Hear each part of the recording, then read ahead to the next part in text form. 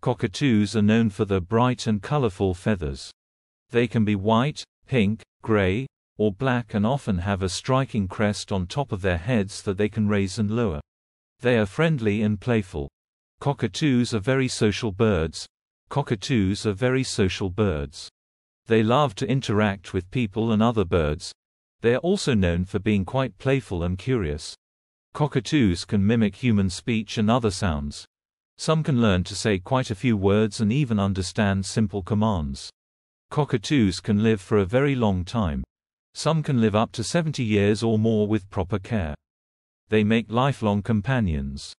Cockatoos love to eat seeds, nuts, fruits, and vegetables. In the wild, they use their strong beaks to crack open tough nuts and seeds. Their beaks are very powerful and can be used to crack nuts, climb trees, and even play with toys. They also use their beaks to help them climb.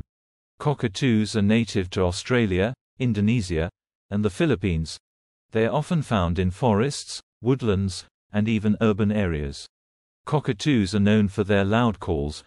They use these calls to communicate with each other, especially in the wild where they live in large groups.